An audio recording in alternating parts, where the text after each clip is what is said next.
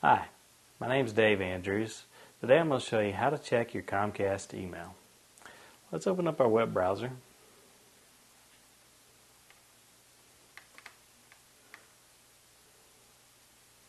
And what we're going to do is we're going to go to Comcast's website.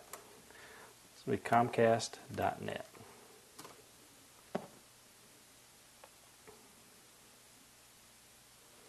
Now, after the website shows up, over here on the top side, you'll see Sign In. Let's click on Sign In.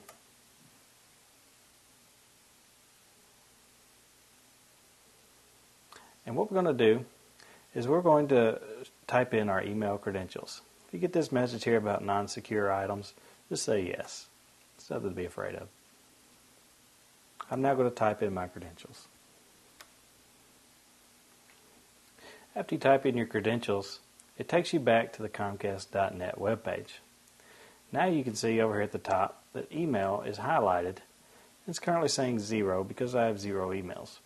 I'm going to go into it anyway by clicking on email. And this brings up my email inbox. This would work just like any email client would work, where you have an inbox. You have drafts that you might have saved. You might have mail that you've sent. To check your email, if I had any, I would just click on Inbox. And my messages would be displayed in the center area right here. My name is Dave Andrews, and I've just showed you how to check your Comcast email.